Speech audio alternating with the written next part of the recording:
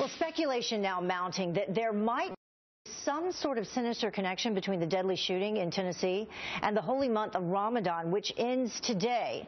Ryan Mauro, he is a national security analyst for the Clarion project, and that's a nonprofit organization dedicated to exposing the dangers of Islamic extremism. Thank you so much for joining us early this morning, Ryan. We appreciate it. Thanks for having me. I want first to talk about the possible connection to Ramadan and specifically it ending. We know that the gunman posted a blog, and amongst some of the things that he said on this blog was this: brothers and sisters, don't be fooled by your desires.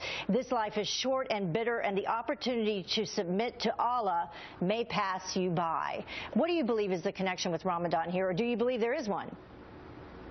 I suspect there is, because based on his blog post, you can see that he was fixated on going to the greatest possible length in order to gain entry into what he would view would be paradise, and that would include jihad. Those are two themes that he talked about.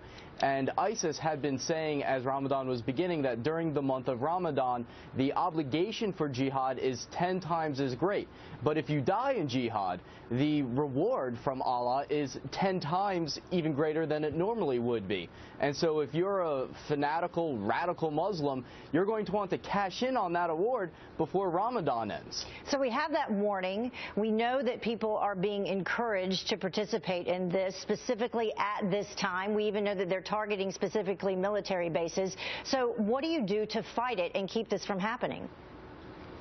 Well, you have to go after those underlying themes. Keep in mind that on his blog, he wasn't talking about ISIS specifically. There are specific themes, specific interpretations of Islam that we need to target, not the religion as a whole.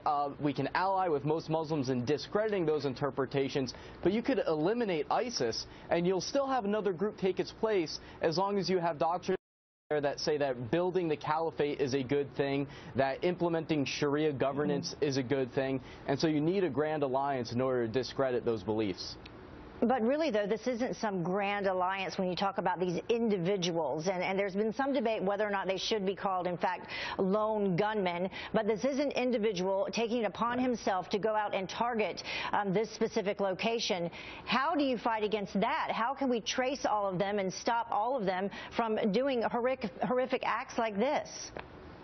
Well, beliefs drive those actions, and so if you want to get to the core of the problem, what causes the radicalization, it is those Islamist radical doctrines. But the fact of the matter is that you're not going to be able to track all of them. But it is important for the American people to report what they see on Facebook, on Twitter, on other social media accounts that indicate violent intent.